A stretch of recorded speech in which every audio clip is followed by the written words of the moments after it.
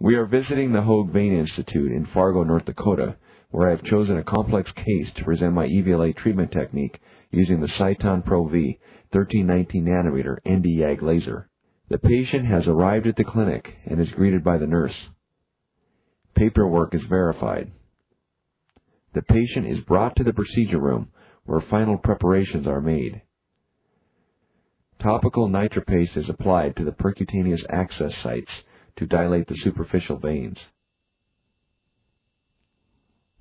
The patient is placed on a treadmill for several minutes to further optimize venous access. A stainless steel table is covered with a sterile half drape to provide a sterile field for items needed during the endovenous laser ablation procedure. The items on the table include a sleeve of sterilized stockinette, which has been tied off on one end and fashioned into a foot stocking that will be placed on the treatment leg as demonstrated here. A chlorhexidine alcohol prep is demonstrated for sterilizing the skin of the treatment leg. A U-drape will be used to provide a sterile field for the treatment leg. A micro-introducer kit is used for each venous access and contains one 21-gauge access needle, one 0.18-inch wire guide, and one microcatheter, which comes in assorted lengths of 10, 20, 30, 45, and 60 centimeters. The combination of these microcatheters and reduced buffer bare laser fibers are substantially smaller, easier to work with, and more versatile than commercially available laser kits containing larger diameter catheters and laser fibers.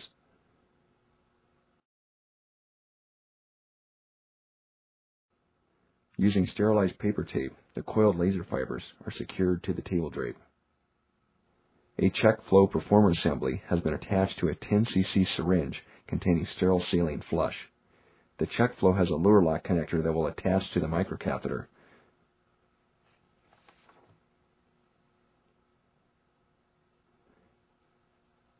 A bare laser fiber can be inserted through the check flow into the microcatheter.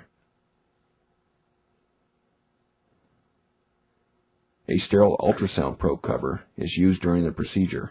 Sterile gel is first inserted into the closed end to facilitate sound wave transmission during ultrasound scanning. While there are various manual and automated techniques for performing tumescent local anesthesia, for this case we will be using a powered infiltration pump. Infiltration tubing attached to a 3-way stopcock and a 2-inch long 25-gauge needle will be used to provide local anesthesia at the skin puncture sites.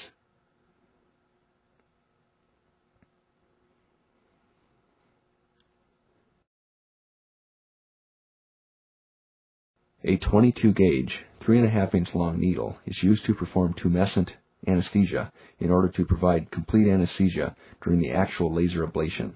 Use of a powered infiltration pump results in less operator muscle fatigue, faster performance, easier ultrasound visualization without air bubble interference, and better technical performance.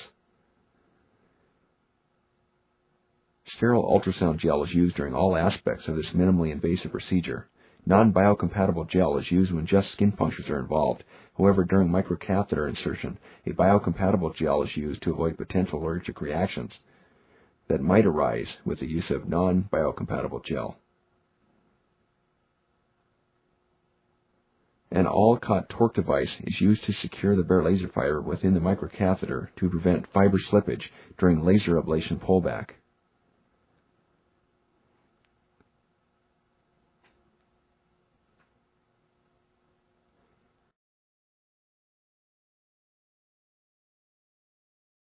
A sterile paper measuring tape allows assessment of catheter selection, laser pullback rate, and vein treatment length. With the patient having documented small and great saphenous vein insufficiency, the treatment plan for this case presentation consists of endovenous laser ablation of the small saphenous vein, cranial extension of the small saphenous vein, great saphenous vein, and anterior accessory of the great saphenous vein.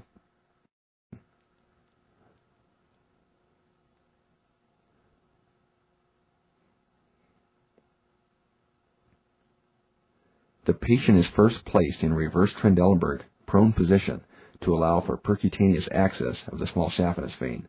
After numbing the skin with tumescent local anesthetic, a number 11 scalpel blade is used to make a skin nick.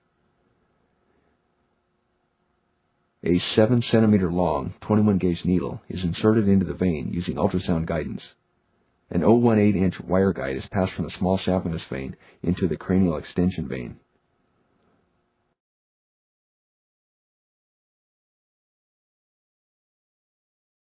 Notice how the wire guide is steered into the cranial extension vein rather than towards the saphenopopliteal junction.